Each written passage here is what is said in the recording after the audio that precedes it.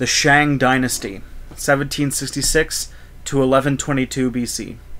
The earliest civilizations in China, from about 3200 BC, grew up on the banks of the three largest rivers, the Huanghe, the Changjiang, and the Xijiang.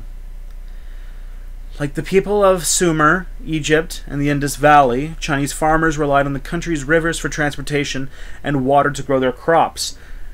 Paddy fields needed floods in springtime to help the rice grow. But the Chinese also faced two dangers: major floods and the devastating raids by tribes from the north and the west. Early cultures.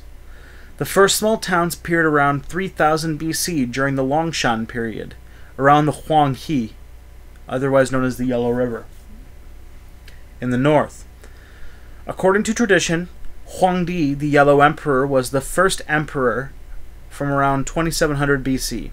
The first dynasty was that of the Xia, who ruled for 4 centuries from 2200 BC.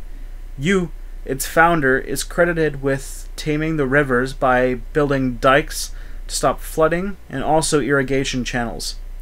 Tang and the Shang.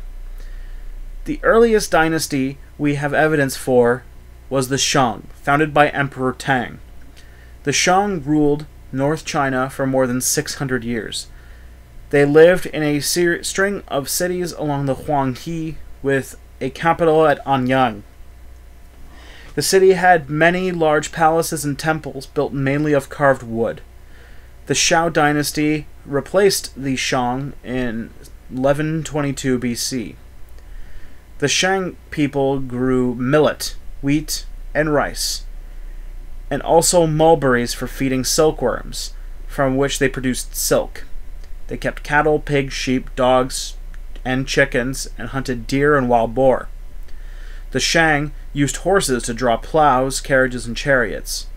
Early in their history, they used cowrie shells as money, later switching to bronze. They were skilled in working bronze and jade, and made highly decorated practical and religious objects. Chinese writing. Around 1600 BC, the Shang developed the earliest forms of Chinese calligraphy, a pictorial writing in which each letter represents a whole word. The Chinese script we know today evolved from Shang writing. The Shang worshipped their ancestors, who were seen as wise guides for their way of life, and used oracles to help them make decisions. Bronze. Bronze is a mixture of copper and tin, which when polished looks like gold.